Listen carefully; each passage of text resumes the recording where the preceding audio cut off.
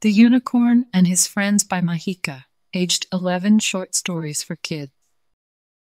Today we have a book named The Unicorn and His Friends by Mahika, aged 11 short stories for kids. I think they're so pretty. I hope you guys really enjoy it. I love it. Please give this video a like if you enjoy it, and don't forget to subscribe for more stories. Thank you, reading. So, here we go. Once upon a time, there was a beautiful island. In the island meadows, there lived a young fairy named Isotopia. She had a pet monkey named Poppy. Isotopia and Poppy were simple beings with simple tastes and lifestyle. They lived in a small, simply furnished house. On the same island, there also lived a unicorn who had a special ability of flying very high and far. The only dream of Isotopia was that someday she would ride on the unicorn. One day, Isotopia was alone at home and Poppy had gone to eat some bananas. When he climbed a banana tree and started eating, he saw that the unicorn was also standing down below. He was looking at him. Poppy was not an ordinary monkey. He was very wise and could understand the language of every animal on the island. He dropped down some bananas to the unicorn also and said, "Would you allow me to ride on your back someday?" The unicorn replied, "You have fed me tasty fruits. You can surely ride on me." Poppy was exhilarated. He jumped on the unicorn's back, and the unicorn flew high up in the sky. Poppy enjoyed very much. When the unicorn landed down, Poppy said thanks for the ride.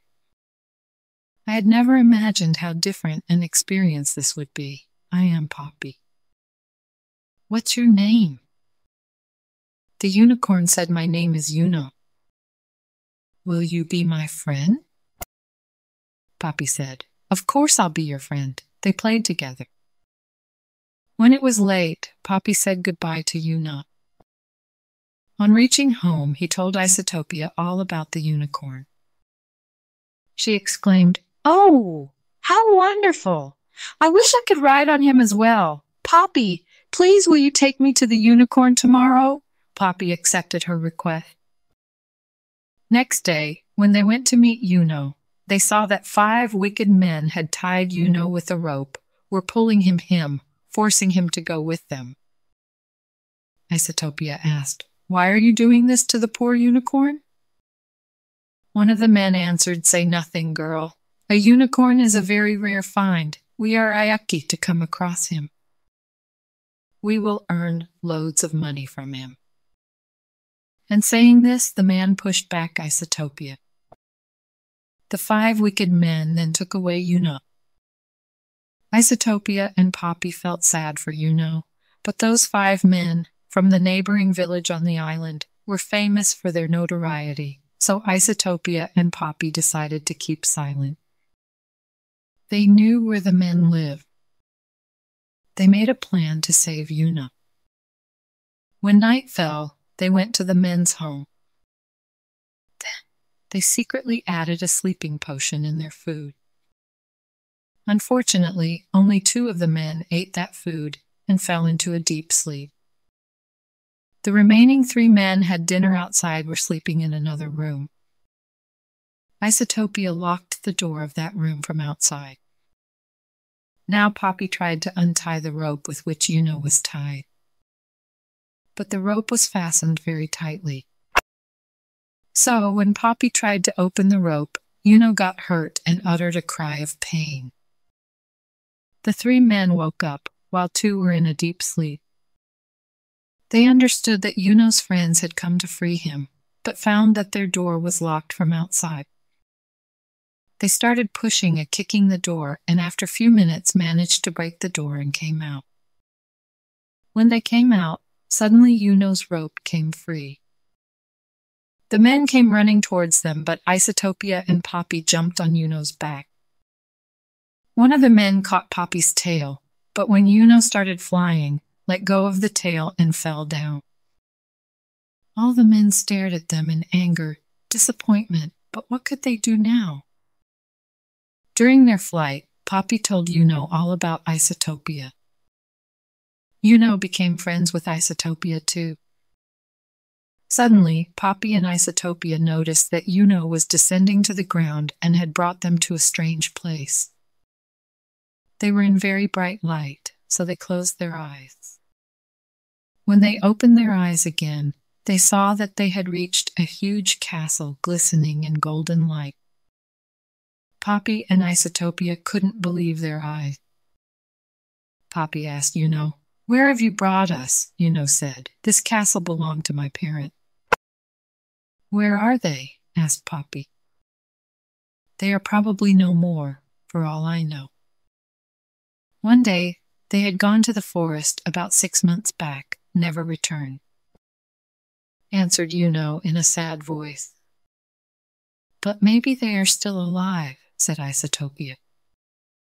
"How much I wish that what you say is true," said Yuno in a low voice. Suddenly, a sound came from behind the bushes. Yuno, where are you?" "Oh, that's my mother's voice." "But surely I am imagining things," exclaimed Yuno. "No, no. We can also hear this voice, and we can also see 2 unicorns there," said Poppy with excitement. "Where?" asked Yuno. There, behind the bushes," exclaimed Poppy. Yuno looked behind the bushes.